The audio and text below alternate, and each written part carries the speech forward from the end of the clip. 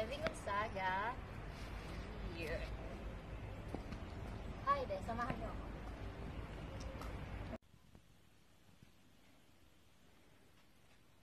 Bes.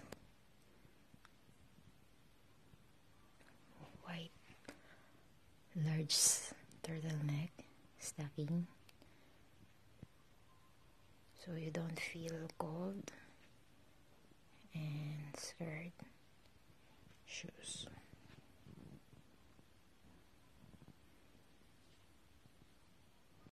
And guys, I want to show you how much this. So, ayan, during the summer po, tong skirt po na to, yan. Yan, yung skirt po na yan. Ang halaga po niya ay 49.9 RON. So, ngayon po, kasi winter ko na po siya nabili, naging 14 RON na po siya. Kaya ganun. So, wag po tayong bili agad ng bili ng mga damit. Intayin po na. Tapos, ito naman po guys, I wrote this from Reserve. So, the size is large. Kasi mas gusto ko yung mga extra large na damit sa akin. So, ayan. Dati po siya ay, ayan, tinapunan na po. Ilang beses na po nila pinatungan yan. So, ang halaga po na to kahapon po, nag-check po kami ng price ng mga winter clothes. Ano na po siya? 129 lei, pero ito po, como summer ko po siya binili. Kinip ko lang po siya dito para sa summer. So, nabili ko lang po siya ng almost 20 RON. So, ayan, hindi po natin kailangan magmadaling bumili ng mga damit. Hintayin po natin mag-change po yung weather. So, ibabagsak presyo na po nila yan. Ganun din naman po. Ang lambot po ng tela niya, sobra. Tapos, comfy po siya. Ayan. Ayan. Eto naman po. Tagal na po ako naghahanap ng ganitong sapatos. Kasi dati po, talagang price niya 139 RON. So, kung baga sa atin, 1,400 siya. Ganun. So, inintay ko po talaga lagi na mag-sale siya. Tapos, nabili ko lang po siya ng 69 RON. So, nagdagdag po ako ng size 37 lang po ako, pero binili ko po 38. So, just in case po magsuot po ako ng medyas na makapal, comfortable pa rin pong gumalaw-galaw yung paa ko. So, ayan po. So, maganda. Lalo po ngayon na autumn. Yan po. Yan po siya. At syempre po malamig na. Huwag niyo pong kakalimutan na mag-wear po ng stocking. Kasi pagka nilamig po tayo, pinasok po tayo ng lamig. Mas mahirap po yun. Especially hindi naman po tayo sanay sa weather na malamig. Sanay po yung mga ano-ano po natin. So, ito na po binili ko po sa Dice Man. So, it's 29 lei. Medyo mahal po siya. Pero okay naman po siya kasi hindi po siya yung type ng stocking na nagraran. Maganda po siya para po siyang tela. Tela na nga po pala siya. Ayan. Siya, buksan natin. Ayan.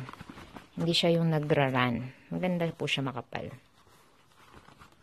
So, good na yan for winter. Bili kayo ng dalawa para sa litan.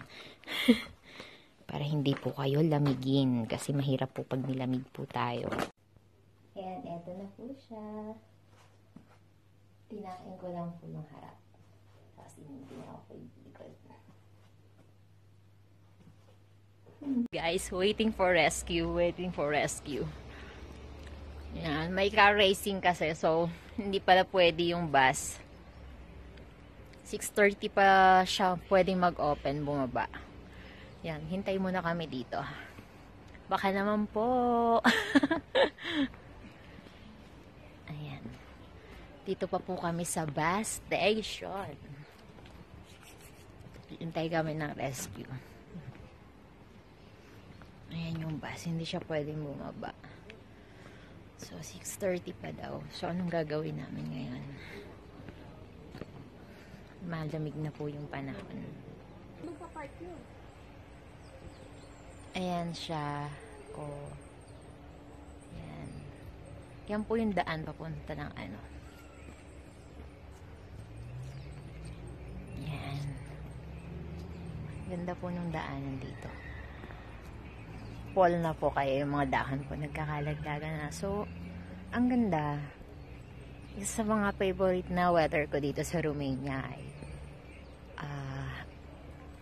autumn, tsaka spring. Spring kasi may mga flowers, tapos autumn naman, napaka-romantic po.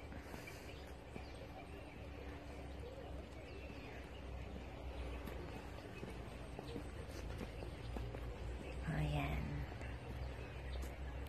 Yun lang po yung sa likod po ng mga puno na yan, dyan po kami nag-i-stay. Dyan din po kami nag-work. Mas malapit lang din po kami sa bus station. May rescue na kami. Ayan, ay rescue namin. Dali. Una.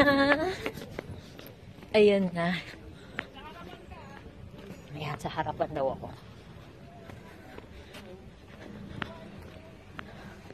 Hello, Rara. Sorry to disturb you. So, harapan ka. Ayan. Hello. Ito po. Niintay po namin yung kasama namin na matapos yung work. So, muna kami dito sa park.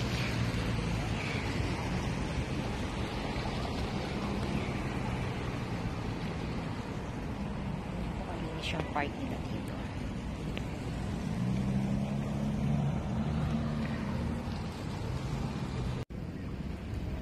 Ayun guys, so my tips is huwag po tayong bili ng bili. Hintayin po natin mag-sale kasi sayang din po yung mga discount, yung halaga na mawawala. Kasi kagaya na to, ang laki po talaga ng nawala, ng natanggal na nabawas dun sa price. Kaya so hanggat maaari po, mag-intay po tayo ng ano. Tapos i-keep nyo lang po siya kasi lalo dito, kailangan po natin magtipid. Tapos kailangan din naman natin bumili ng mga damit na fit po dun sa weather kasi kung hindi po lalamigin naman po tayo. Gusto mabili siya. Sige lang, hindi ka naman maano niyan.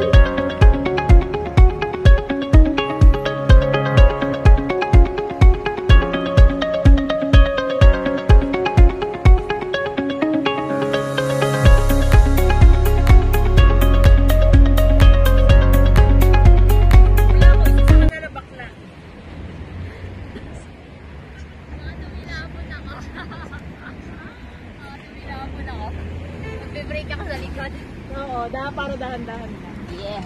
Ayan, for me guys, you don't need to buy on the spot yung mga clothes na in kasi bababa yung presyo po niyan. So, mas mainam po maghintay po tayo ng sale. Mas makakatipid po tayo. Mag-change po yung weather, check po yan, ipa-final sale po nila yan. So, mas makakatipid po tayo at saka magkakaroon po din po tayo ng clothes na suit for the weather, especially here.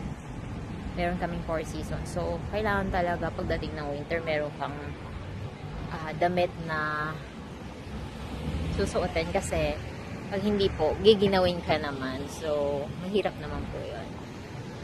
That's all for videos. And thank you for watching, guys. Stay tuned to my channel. Thank you so much.